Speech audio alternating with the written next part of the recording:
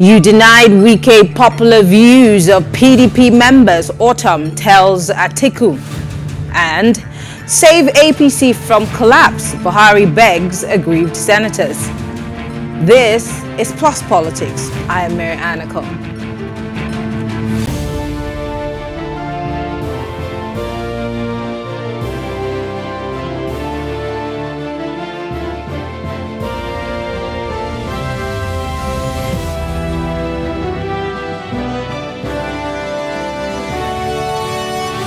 In the wake of speculations that Governor Nyesom Wike made decamp to another party, Governor Ortom of Benue State asked the presidential candidate of the People's Democratic Party, PDP, Abubakar Atiku, to reach out to the Rivers State governor. Ortom, who expressed worry that Atiku denied Wike of the popular views of the PDP members, stated that he expected Atiku to have reached out to Wike on the grounds that he finished second in the PDP presidential primaries. In the same vein, former Ekiti State governor and chieftain of the People's Democratic Party, Ayo Fayose, has said it was the turn of the South to produce the country's president in 2023, in a move many have interpreted as a support for Bola Tinubu, the APC presidential candidate. In his tweet, Fayose also affirmed that his party, the PDP, recognizes rotational presidency between the North and the South, adding that it is the Nigerian president from the South in 2023 or nothing. Well, joining me to discuss this tonight are Chris Itamanola. He is the former Commissioner for Information in Rivers State, and Dayo Kayode, who is a political technocrat. But we'll start with you. Good evening, Mr. Kayode, and thank you for joining us. Yes, good evening, Mary Ann. How are you today? I'm fine, thank you. This surfacing of the tweet of Ayo Fayose and, of course, the interview that was granted by the Benue State Governor Ortom seemed to have riled a lot of people and, of course, gotten a lot of reactions. But I'll start with what you have to say about the video or the interview that was granted by the Benue State Governor. Why do you think that he took that step to make those statements? Yes, Governor Ortom of Benue State is somebody I've always had very, very lofty respect for. And for him to have uttered that out shows that he is a party man, a PDP to the core. Because definitely, when there is an election or nomination, everybody wants to occupy that particular position. But only one person can be chosen. There's no doubt about it that when one person is chosen, others might feel aggrieved. To that extent, there is need to reach out to whoever is aggrieved. And to that extent, for Governor Ortom to advise PDP to reach out to Governor Wike is a very, very good development. And I even think that before that is a statement, the PDP leadership had thought it that they are going to send a strong delegation to appeal to Governor Nyesom Wike, and which is, to me, is in a good direction. Because whether anybody likes it or not, to the extent that Governor Wike could control the number of delegates he was able to control at the National Convention, means that he is a strong PDP person to be reckoned with. And as a Nigerian, I will equally make my own appeal too to Governor Wike to stay online within the PDP fold. You have already gone further to think that maybe there might be a move for Governor Wike, but he had made mention of the fact that he's a PDP man, he's not going anywhere, he's going to stay within the party. But let me move to some of the statements credited to Governor Ortom. He said, and I quote, I'm waiting for him, that's Atiku, because there are more things he's expected to do. I expected him to reach out to Wike, who came second, and he denied him the popular view of PDP members. 14, he said, out of 17 members say that Wike should be the VP, but in his wisdom, he chose Governor Okowa. He said, Okowa is a nice man and he's my friend. I have no problem with him. But if we're in a democratic era, and 14 out of 17 say that it should be Wike, and Atiku in his wisdom gave it to Okowa, I expect more explanation. And so I ask, does the former vice president not have the right to choose who he feels would better work with him, as opposed to popular opinion, which Governor Samuel Ortom is making reference to? And if he does have a right to, why the row?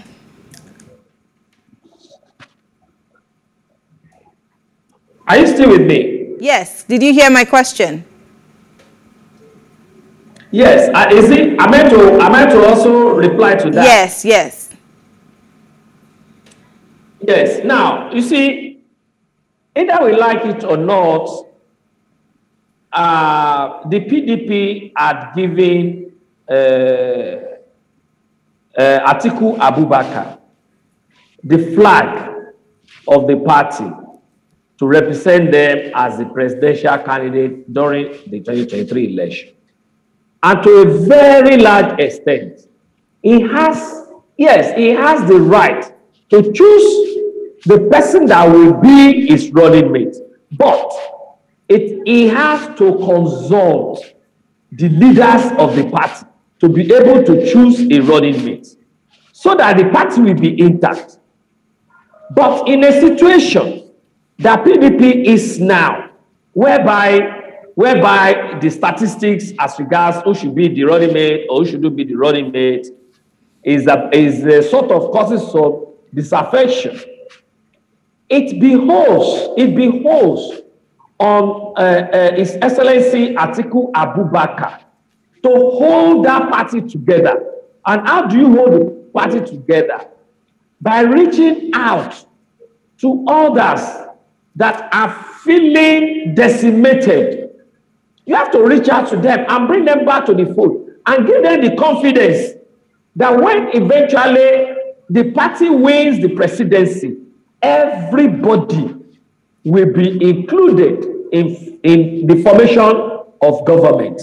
So, and even before Governor Ortom proposed that, Alhaji Atiku Abubakar had said it, had even discussed with the National Working Committee that they should set up a strong delegation to go and meet Governor Nyesom Wike.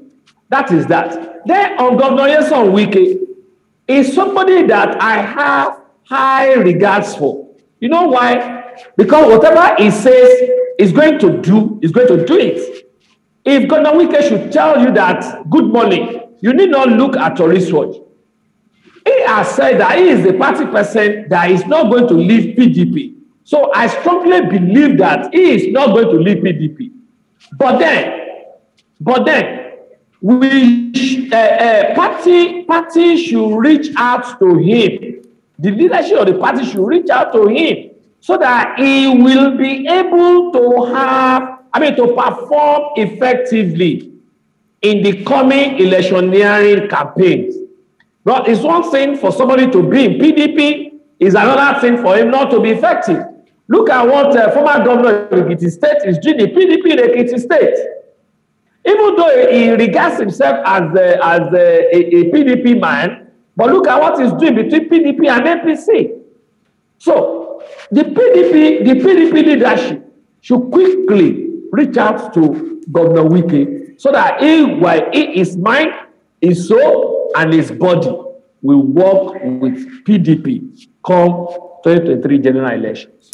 Now let's look at other issues. Governor Ortom went on to say that he is one of those people who, one of the 17, or 14 out of the 17 who were rooting for the vice presidency of Governor Nyesom Wike. And he said, I'd like to quote him, that we needed Wike to be vice president so that he can bridge the gap. Now I'm wondering, Do you think that Governor Wike has the power, has what it takes, you know, the strategies to be able to bridge the gap? Because it's not just the South that is concerned here. It's about winning votes across the country. Again, many people, many pundits have said that he's more presidential than a vice president. And we know that vice presidents are supposed to be yes men, in quote. Do you think that he is most of a presidential personality than a vice president? And do you agree that he would have been the one, in the words of Governor Ortom, to bridge the gap between the North and the South? Between you and me, Governor Nyesom Wike has all the qualities to be the running mate to Alhaji Atiku. He has what it takes to be the vice president of the country. It's freezing. But then, just as he has all it takes, some other people too are having the same qualities to be the running mates.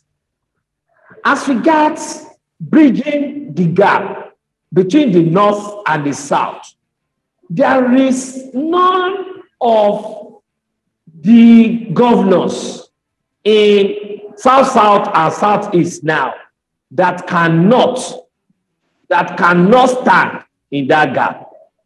But I think what really played out was as looking at the Southeast towards pacifying the Southeastern region. If you look at... I'm sorry, Mr. Kayode, and you think that Mr. Wike would not be able to bridge the gap between the Southeast and the South-South? Is that what you're saying, that Governor Okowa is most appealing? Are you insinuating that a Governor Okowa is most appealing to the Southeast as opposed to Nyesom Wike? No, I'm not saying that. I'm not saying that. They all can, you know, they all can. All those people that are insinuating this and insinuating that, they are just there as political troublemakers. Do you understand? They are trying to denigrate. They are trying to denigrate the personality of Nyesom Wike so that he could be angry to leave PDP. We all know this. They are all political statements. Between you and me, if you look at his performances in his state during his first term and second term, you will give him a very, very high pass mark. Okay. All right. When you also look at his comportment at any point in time, the way he handled issues, you will give him very, very high pass mark. Okay. But the thing is, two people cannot occupy one particular position at the same time. All right. I'm going to come back to you, Mr. Kayode. Just hold that thought. Just hold that thought. Mr. Kayode, just hold the thought. I have another guest. We're being joined by the former Information Commissioner for Rivers State, Mr. Christy Taminola. Mr. Taminola, thank you so much for joining us. Nice to meet you. Nice to be on air. I'm live on air. Great. Now, you worked under Governor Nyesom Wike, and of course, you would understand where the governor of Benue State is coming from. Now, for some people, he made an assertion that party men should not necessarily make. Now, especially for the fact that the former Vice President Atiku Abubakar had said he was going to constitute a committee of sorts to appeal to the conscience of Governor Wike.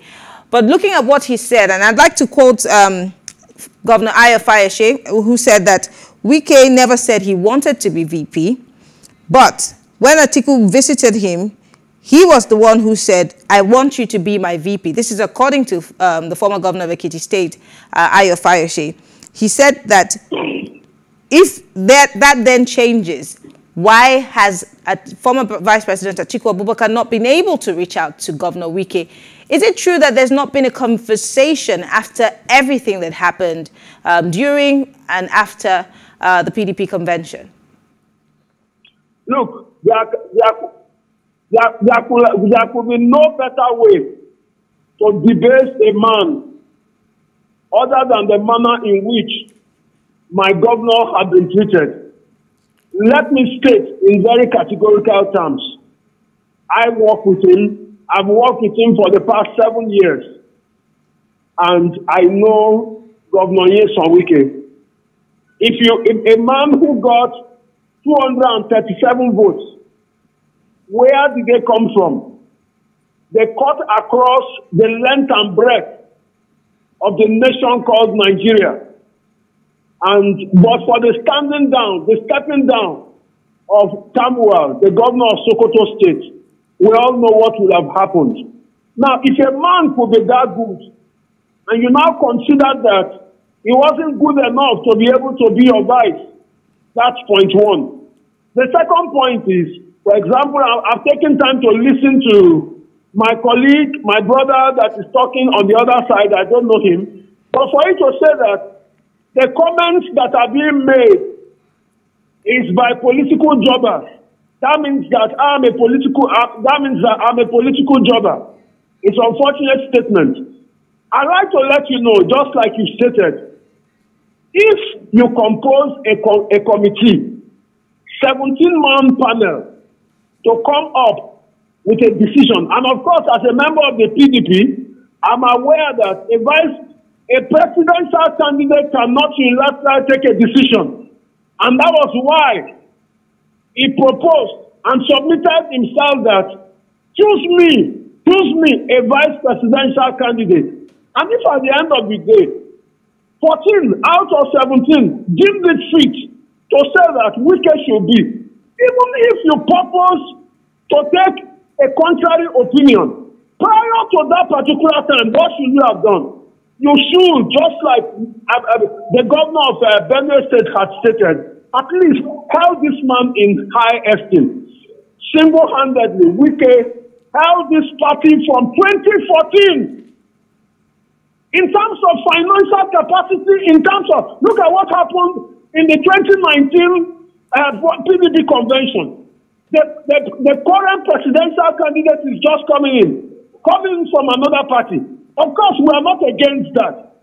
But if you want to do something, let there be equity. So everybody who is saying that, and you know what makes this most embarrassing is when Atiku was going to make the public statement. I wish that he hadn't made that statement that he made. That he chose Okowa on the basis of the fact that he had looked and he has a future presidential capacity. Also, the other two candidates lack that ability. It's most unfortunate. It is so painful. And whatever decision my governor will take today, the rest assured, number one, will stand behind him, will stand by him, and it is definitely going to affect the fortunes of PDP, if not in the north, at least in the south. Those who are saying, does one man make a forest? You will see examples of that area. You could see that, of course, at the moment now, there is already cross-carpeting and whatsoever. We do not need this type of atmosphere. Mr. Taminola, are you insinuating that Governor Wike may leave the party? Because he succinctly said to us, and I remember that he was never going to leave the party. He would stand by his party. But this statement you just made has some patches on it that seems that like the governor is about to make a move of sorts. Do you have an information? My dear lady, I am not Governor Wike, but one thing that is the constant in life is a change. Governor Wike could have made a statement to say he's not going to move. But of course, look at the extenuating circumstances. Listen to the comment of the former Niger State governor. I mean, you see, of course, no matter how much we try to build the house, if at a particular point in time you discover that you are not wanted in a particular place, you've got to weigh the options and whatever. I know that my governor is an astute thinker, and when he takes a decision, it's definitely going to be a right decision. So for now, he hasn't taken that decision. For now, he hasn't said anything. But when eventually he does, and in the event that he takes the decision to step out of the party, definitely you can be sure that as many of us that are with him will definitely still stand by him. All right, let me ask you another question. And I want to go back to the former governor of Ekiti State, Ayo Fayose, and what he said again. He said, and I quote, "Wike cannot come out to say he's supporting Atiku." He said, "I dare him to say so, because he knows that whatever he says..." I didn't get that. Say that again. Well, he said, and I quote, "Wike cannot come out to say that he supports Atiku." And then he went on to say that he dares Governor Wike to say so, because he knows that whatever he says will haunt him forever. And he says if Wike supports Atiku, we will all abandon him. Does this mean that there is no pacifying whatsoever, that there might never be a handshake across the table to douse this tension that seems to be brewing? Is that the case right now? Well, former governor of Ekiti State, Fayose, has spoken his own mind. But one thing I know is that the governor of Rivers State, Nyesom Wike, is a man, a master thinker, and if he has to, you see, I can assure you one thing.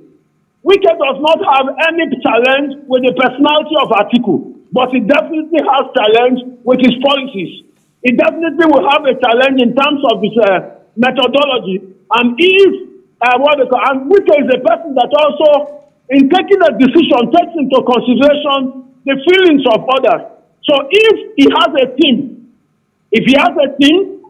and Fayose is in that team, and some others are in that team, before he takes any decision, it's not going to be unilateral. But one thing is certain, when he eventually takes that decision, whether it's going to be within or outside, it will be in the best interest of he and his followers. All right, quickly, let me toss back to Mr. Kayode. You heard the former Commissioner for Information in Rivers State and what he has to say. He has not necessarily minced words tonight. So I'd like to hear from you, Mr. Kayode. Do you see a disintegration of the PDP going forward if something is not done in the interim? And how will this affect the fortunes of the PDP, being that they are up against the opposition and, of course, the obedience? Yeah, in the first instance, let me quickly correct the impression with my dear barrister that I have never said that he is a political jobber. And I'm not referring to him anyway. I'm referring to those that are bringing up statements that are highly sentimental, that are highly destructive within the polity, and not him. Having said that, you see, Governor Nyesom Wike is a political enigma within this country, either anybody likes it or not. He is somebody that has been very, very active and a lover of the people.